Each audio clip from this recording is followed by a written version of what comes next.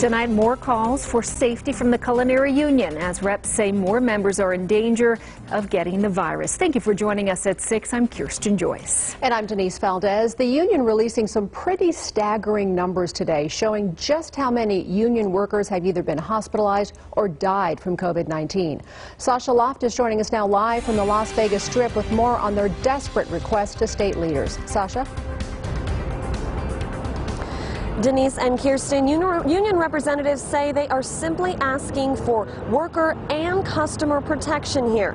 They say that the numbers they released today are an example that action absolutely needs to be taken.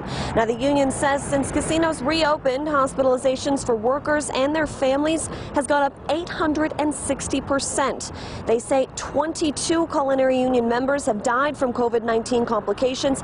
That's since March 1st, while 352 workers and their family members have been hospitalized. Representatives are now proposing a state bill be placed on the agenda for the 2020 special legislative session to ensure more safety measures are taken. We're asking for testing. We're asking for they checking the temperature. We're asking for they tell completely the plans they have to how they're going to take care of the COVID-19. I'm talking with people who have their mother in the hospital. And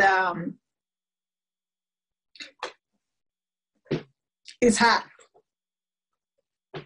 It's tough, you even can go see your mom because you're sick too.